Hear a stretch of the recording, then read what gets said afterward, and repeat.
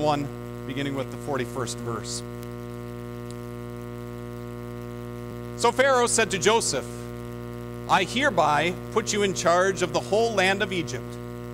Then Pharaoh took his signet ring from his finger and put it on Joseph's finger. He dressed him in robes of fine linen and put a gold chain around his neck. He had him ride in a second in. People shouted before him, make way. Thus he put him in charge of the whole land. Then Pharaoh said to Joseph, I am Pharaoh, but without your word no one will lift a hand or foot in all Egypt. Pharaoh gave Joseph the name Zephanath-Paneah and gave him Asenath, daughter of Potipherah, priest of On, to be his wife. And Joseph went out throughout the land of Egypt. Joseph was 30 years old when he entered the service of Pharaoh the king of Egypt. And Joseph went out from Pharaoh's presence and traveled throughout Egypt. During the 7 years of abundance, the land produced plentifully. Joseph collected all the food produced in those 7 years of abundance in Egypt and stored it in the cities. In each city he put the food grown in the field surrounding it. Joseph stored up such huge quantities of grain like the sand of the sea. It was so much that he stopped keeping records because it was beyond measure. This is the word of the Lord. Dear brothers and sisters in Christ, do you ever feel like you come up short? Think about it in school. You study and study and study for a test. You think you're going to ace it, and then when you get the grade back, you don't even hit where you've been averaging. You come up a little short. Or maybe you look at your budget for the month, and you said, you know, if I just had a little more money, I could do this, I could buy that. Or maybe you look at yourself when it comes to your health, when it comes to your well-being, when it comes to your appearance, and you say, you know, I'm an attractive person, but I'm not quite where I'd like to be. Maybe I'd like to lose a few pounds. Maybe I need to gain a few pounds. Maybe I would like to get rid of that little bit of flab. Maybe that blemish just won't go away. And so we, in a sense, come up short where we want to be. You know, we could spend a few minutes this morning and just lamenting of all the different areas that each one of us comes up short. Think of the pity party we could have for ourselves if we did that. Woe is us, life is terrible. But hold on a second. Before we go on this pity party rage, let's consider what we do have. You see, as we look at ourselves and we look at what we have, we need to recognize that things are pretty good when it comes to who we are and what we have. Not because of us, but because of what we've been given.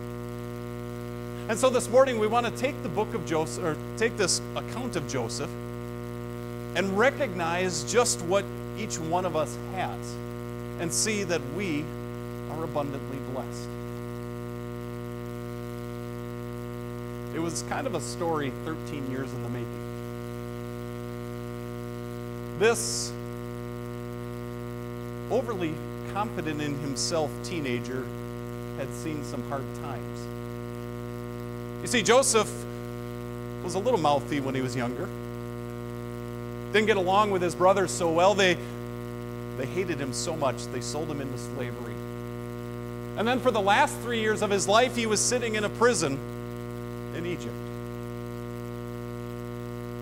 And yet, during all that time, away from his family, in slavery, in prison, the Lord God was with Joseph.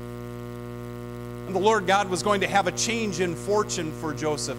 You see, He's going to allow Joseph to be able to interpret some dreams. The king of Egypt, Pharaoh, had some disturbing dreams, and God orchestrated this meeting between Joseph, this prisoner, and Pharaoh. He allowed Joseph to interpret those dreams. Things are coming. 7 years of bounty and 7 years of bust. So be ready for them. And it's at this point that Joseph's situation completely changed. I would imagine his head must have been spinning to say, you know what, this morning I woke up in the jail cell and now I'm standing here before Pharaoh, and listen to what he's going to say to Joseph. So Pharaoh said to Joseph, I hereby put you in charge of the whole land of Egypt. Then Pharaoh took his signet ring from his finger and put it on Joseph's finger. He dressed him in robes of fine linen, put a gold chain around his neck. He had him ride in a chariot as his second in command, and people shouted before him, make way! Thus, he put him in charge of the whole land of Egypt. Then Pharaoh said to Joseph, I am Pharaoh, but without your word no one will lift a hand or foot in all Egypt. Pharaoh gave Joseph the name Zephanath-Paneah and gave him Asenath, daughter of Potipherah, priest of On, to be his wife. And Joseph went throughout the land of Egypt. Who could have imagined this? Who could have written this storyline? That this forgotten foreigner now is raised to be number 2 in the land of all of Egypt? Nobody could have dreamed of that. Nobody could have thought that this is going to be a logical thing. And yet you look at everything that happens here. Pharaoh says, you're going to be second in command over everybody. He takes his signet ring that gave the ability to issue official royal orders. Joseph exchanged the prison rags for the finest Egyptian threads. Instead of shackles around his hand, he now had a gold chain around his neck, symbolizing this is someone in whom Pharaoh finds favor. And then they put him on a chariot and take him throughout the land, say, this guy is in charge of this big public works project that's coming. And to make it absolutely, abundantly clear, now Joseph is given a wife of royal birth, the daughter of a high priest, to make sure everyone knows he is second in command, he has power.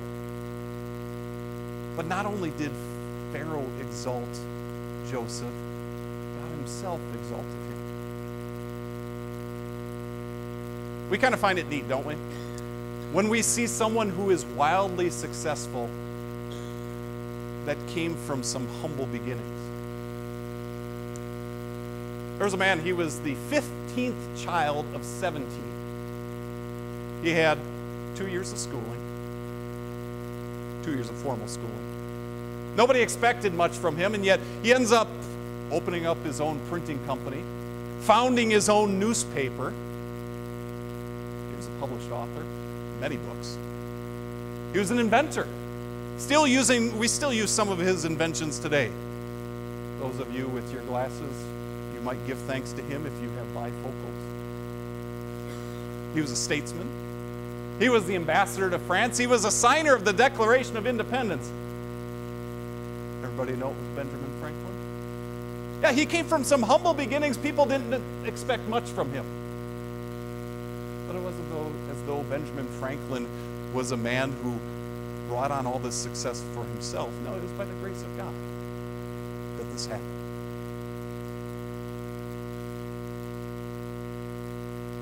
You think of Joseph coming from those humble beginnings. You think of Benjamin Franklin coming from those humble beginnings. Well, we're not here to swap success stories on how each one of us pulled ourselves up by our own bootstraps. No, if you look at ourselves, if you look inwardly, you actually see kind of the opposite is true. To say that we came from humble beginnings would be putting it mildly. Because you and I were born steeped in sin, sinful from the time our mothers conceived us. You know, that would be enough to keep us out of heaven. That would be enough to keep us destined to hell. But like Joseph, you and I were in chains. We were in prison, not in some dank, dark dungeon in Egypt, but incarcerated from that inescapable prison of hell. We weren't imprisoned in chains of iron, but chains of iniquity. And then think of what we do every day. We heap sin and sin and sin upon itself. I said before, Joseph was kind of mouthy when he was a teenager. Think what we say, what we tweet, what we snap, what we post, what we let fly out of our mouths without regard for anyone. Because I have the right to say it, right? First Amendment, I got that right for free speech. I can say anything I want. And if you don't like it, you can take off. That's fine. We're so self-absorbed. How does this affect me? I don't care how it affects other people. Think of the blessings we've been given. Think of how God has poured out his rich hand of blessing on you and how we've wasted it. You know, you might say, I am filled with talent, but I don't ever use it. I waste it. I have so many blessings from the Lord, but I quickly discard them. And sometimes don't we think, well, there will be more later. In fact, God, I deserve more than what you've given me thus far. And when blessings seem to be in short supply by our own measure, we lash out at God. And God, why don't you bless me more? Why don't you give me more? Why don't you care for me more? You see, by nature, we deserve to be imprisoned in hell. We deserve to be out of the presence of the King of Kings forever. But like Joseph, God has exalted each one of us. Like Joseph, we have been the recipients of God's undeserved love. We call it his grace. Like Joseph, God has taken us from ones who have been imprisoned and given us standing before him, given us an audience with him. Like Joseph, we marry into royalty as we now become the bride of Christ, the King of Kings. You see, everything that could be counted against us, the way we use our mouths, the way we are so self-absorbed, the way that we lash out at other people, the way we don't think about the feelings or the consequences of our actions, that was all wiped away. God declared his pardon through Jesus. You see, unlike us, Jesus didn't use his mouth to mouth off, but he used his mouth to share the good news about himself. He used his mouth to glorify God. Rather than being one who is self-absorbed, he was here with a mission to save the world. Rather than being one who thought nothing of others. Rather than being one who only lashed out at people, he took the lashings of the whip to suffer for you and me. And finally, he took the cross itself so that none of those things, whether things that we are born with, that we inherit, or things that we keep on ourselves each day, none of those things are counted against us any further. God has exalted us and says, you are now part of my family because we are married in to his family through Jesus. What a tremendous blessing that is for us. What a tremendous blessing it was for Joseph.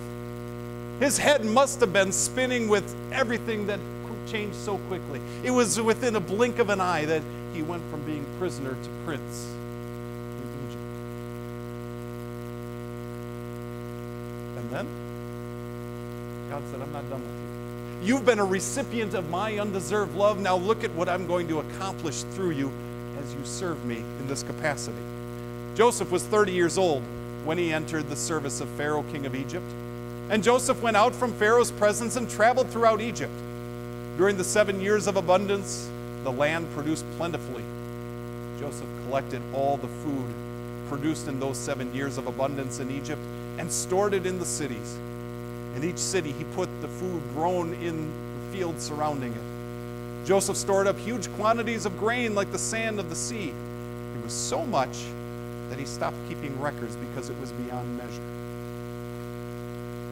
You think back, Joseph had interpreted those dreams.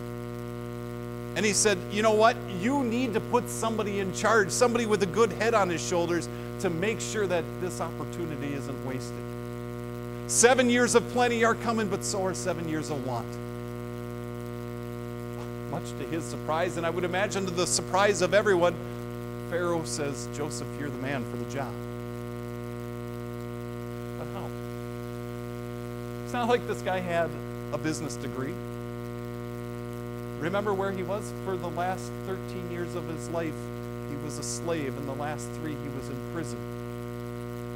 And now he's put in charge as second in command to run this huge public works project. So how could he do it?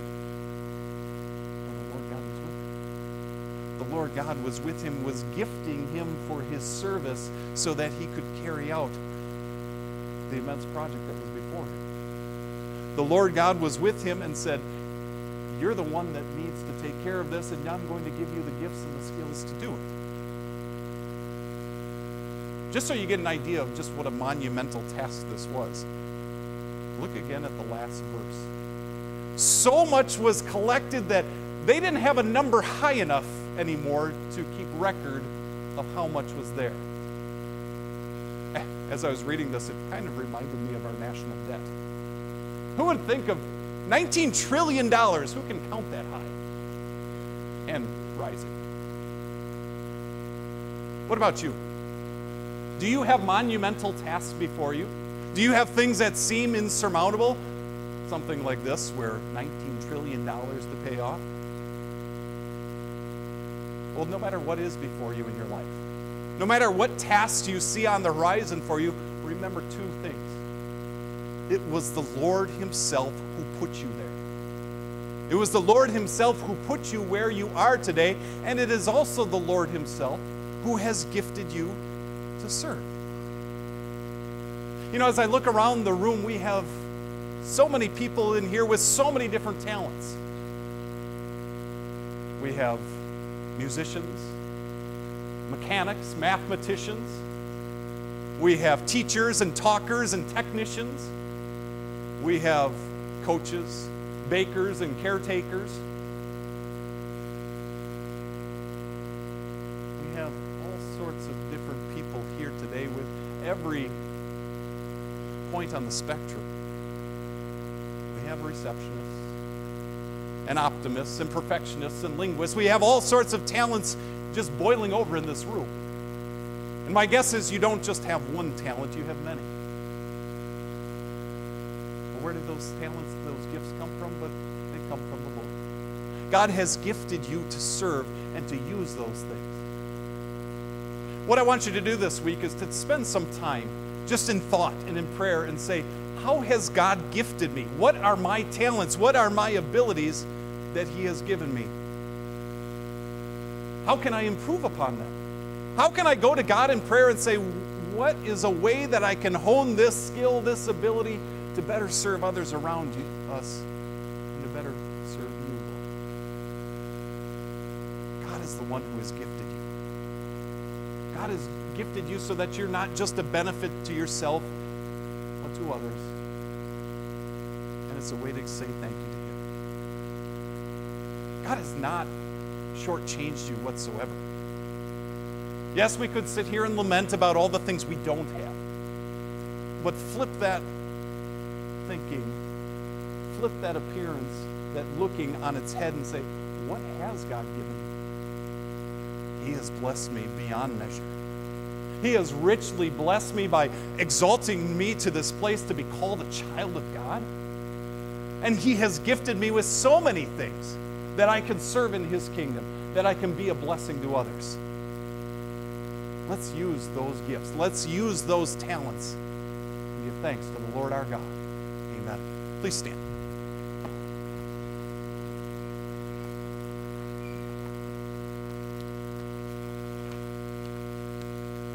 Now the peace of God that surpasses all understanding will guard your hearts and minds through faith in Christ Jesus. Amen. This time we will gather our offering. You may be seated.